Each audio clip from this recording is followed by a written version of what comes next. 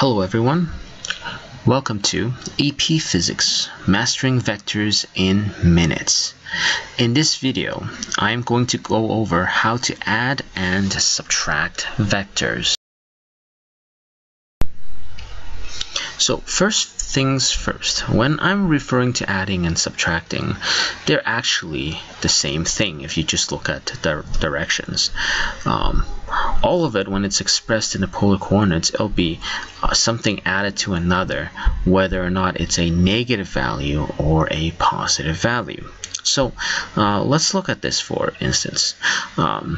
If we got for example, 4 meters in the positive y direction, and if we add another vector in which it is 3 meters in the positive x direction, what would be the resulting vector? If we were to add those two vectors from what I mentioned graphically in the polar coordinate system, we would use something called a head-to-tail method. So we would add one vector, regardless of which one, just on the polar coordinate, and then we add the second vector at the head of the first vector. And then we could draw a line from the direction of where the origin to where the head of the last added vector. That would be your resultant vector.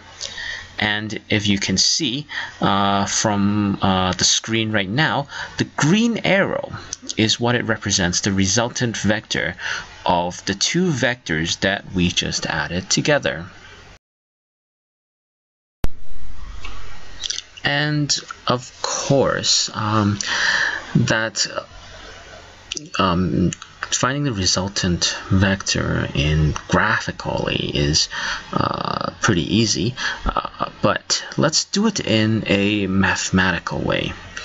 So how do we find the resulting vector in this case, given that we got a vector that goes in the positive y direction 4 meters and the other one goes in the positive x direction for 3 meters?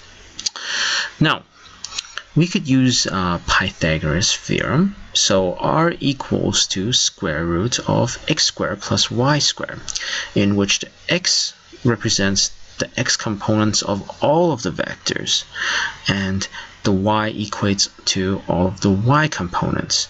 So if we substitute all of that in, we got 5 meters as the resultant magnitude of the vector. Now for the resultant angle, so in this case we could rely on our basic trigonometry, and you know that with the x and y we can have to find the theta, we could do theta equals 2 arctan opposite over adjacent, or in this case the y component over the x component, so which is 4 over 3, and theta would thus equal to 36.9 degrees. So therefore our resultant vector is 5 meters 36.9 degrees. Now, of course, the problem that we've just went through is pretty simple, and most of those problems on your test will not be that simple. So let's look at a more complex problem. So here we would want to find the resultant vector of two vectors that are added to each other. So vector A and vector B, where vector A equals to 5 meters 110 degrees and vector B is 3 meters 30 degrees.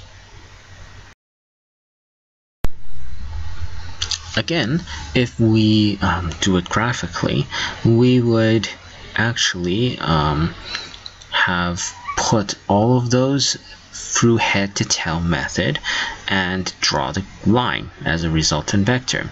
And if you did it properly, you could probably see your solution might be similar to the green arrow that I have put on this screen right now. So mathematically, remember that we actually have to break all of them into x and y components.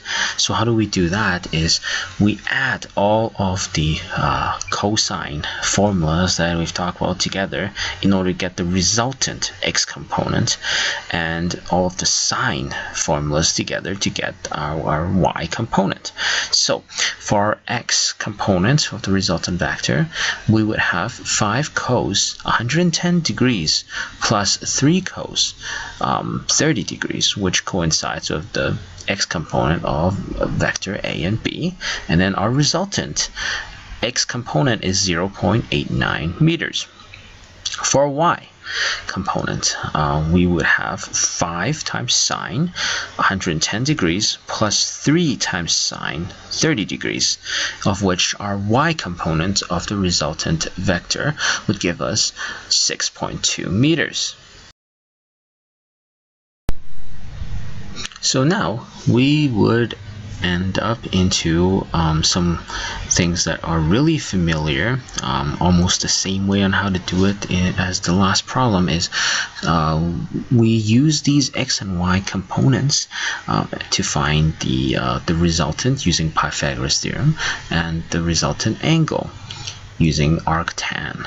So our resultant, if you substitute all of the numbers, you would get 6.26 meters, and a resultant angle, once you substitute all of the values in the formula, you would get 81.8 degrees.